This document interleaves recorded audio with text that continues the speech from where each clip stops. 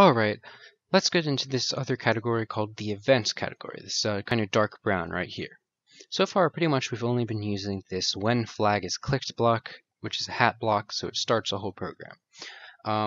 Let's just use some examples. So we'll just, once the flag is clicked, we'll say flag. Woohoo! So I click on the flag and he says flag. This next block says when a key is pressed. So let's duplicate this and make it say space. So this is once we press the space bar. Maybe you want that to shoot a missile. So once you press space, it shoots a missile. I press space and it says space. Click the flag and you notice that these glow once they happen. So if I click the flag, this one will glow because it's currently running, and then it ends because it's ran out of blocks. If I press space, then this one glows, and then it will eventually stop. These all start actions.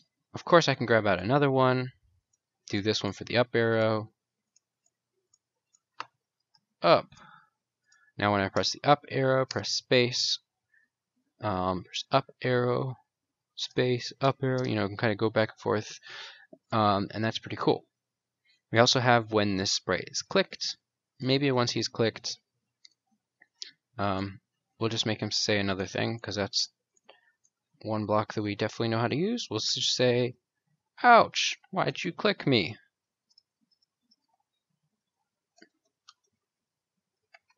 Alright, now I click the flag, he press flag, press space, press up, it does those things. But once I click on him, ouch, why'd you click me? Cool. So we've got these different hat blocks which start programs. We also have this one, which is a very interesting block. I don't know why they added it. This was not in Scratch 1.4, but they did add it. So this is once the stage backdrop switches. So for example, if we've got a beautiful, let's just choose one from the sprite library. Let's do beach at Malibu. What? Yeah. So now we've got our blank one, and we've got our beach at Malibu backdrops. So we could have, once the backdrop switches to the Malibu beach, then it will say something else. Ooh, I like this beach. Why not? Okay, so then we can go to this switch backdrop, and once I click this to switch it, then it triggers this whole thing. That could be useful in some cases.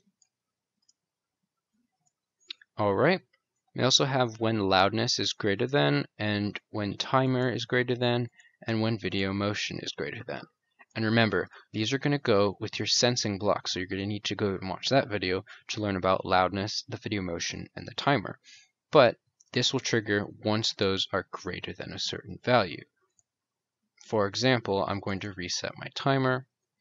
Once timer is greater than 10 seconds, then it's going to say a whole bunch of exclamation points.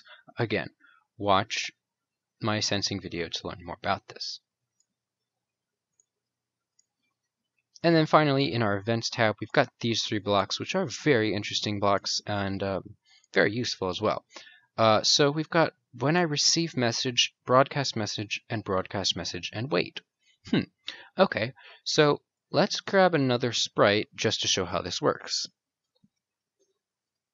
We're going to choose, why not, let's do our little beetle right here. So we've got our beetle. Now let's make our cat do something. So we're going to make it broadcast a message. We're going to make a new message, and we're going to call it say hi. Okay, first the cat, hold on, let me move all of these hat blocks over here. They still work, but I'm going to make this happen when the flag clicks. First, the cat is going to say, hello, beetle friend.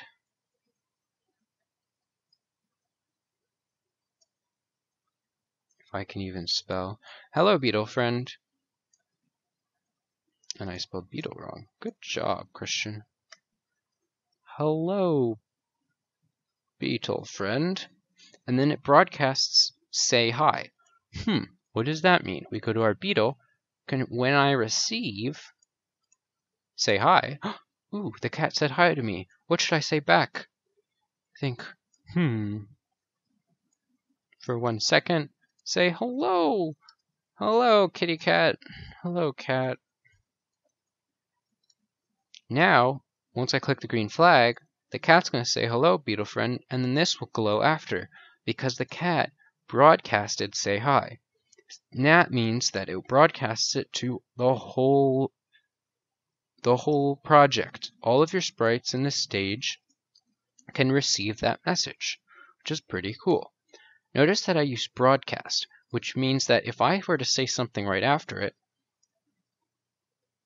they're going to overlap words. Say, I'm just going to say random text here. Once he says hello, beetle friend, they're going to overlap words. But if I do broadcast say hi, change this to say hi, and wait, then that means it's going to wait until the broadcast is finished in all of the other sprites. So once he's done saying hello cat, then it will be returned back to the cat.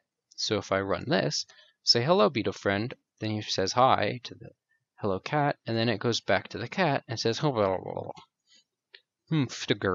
Yeah. Anyways, so you can use broadcast and wait blocks to send messages from one sprite to another. It's very useful for animating in certain situations, but there's also other tricks that you can do too. So that is all of the events blocks, which are mostly hat blocks.